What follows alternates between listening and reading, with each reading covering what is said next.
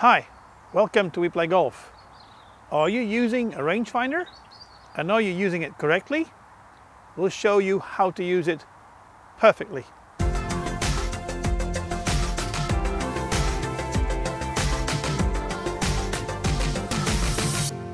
Welcome back to We Play Golf, the golf channel where you easily learn how to play golf. We publish new golf tips and tricks every week, so if you don't want to miss any of our videos, please consider subscribing. Today's video we're going to talk about how you have to use your pin lock, your Bushnell, your rangefinder. Recently I was on a golf course with a good player and he was about 240 meters away from the hole, and he was looking through his pin lock and looking at the hole. I said, "Okay, Tom, we have to go for 240. I said, "Yes, it's very good to use it, to know that the flag is 240, but you'll never get there. So you better use it to see how far is a bunker you want to play at, or you aim at a certain point to have a layup. You don't always have to look for the flag." Now eventually, when we actually hit the first shot, we arrived in front of the green, and I asked the person, "How far away do you think you are?" And he made a guess about 22 meters.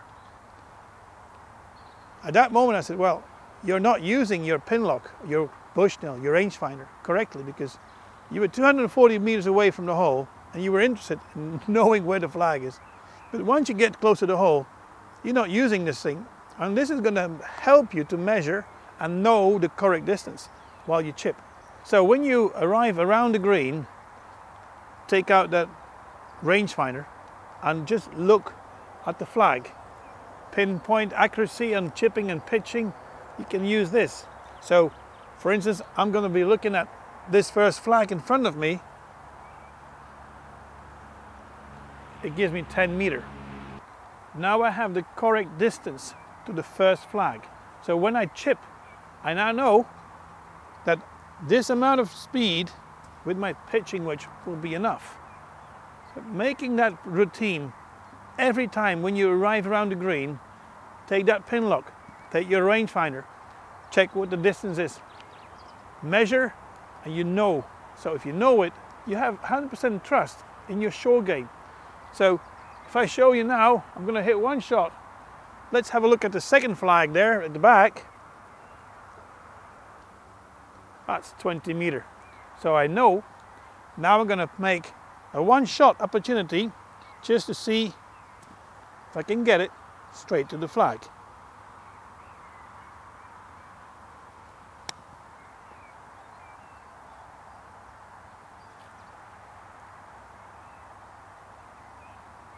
Even after I've hit the shot, I can still have a little look how far I went, and I see it's 21. So I've gone 1 meter too far. Another situation where you could be very wrong in guessing the right distance is when you're above the green. So in this position, I want to be aiming at the last flag, and it looks very close to me, but actually when I use my pin lock, my rangefinder, it tells me it's 37 meters. Of course it's going a little bit down, so I should have maybe a little less, maybe 35 meters. But now I know the distance. Using my pitching wedge, I can now be sure that I have the right distance to play. Use that pin lock, use that rangefinder in your short game. Here we go.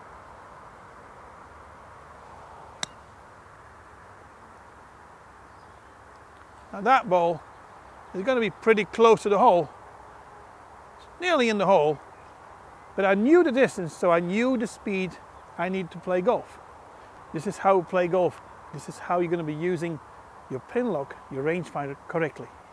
If you like this video, give us a thumbs up and share with your golf buddies. See you next time. Imagine you guess a distance to the pin and you think it's only 15 meters. So you make a chip and you make 15 meters. You actually did a great chip, but eventually it was a 25-meter chip. So you end up with a 3-putt country where you probably will be very, very sad.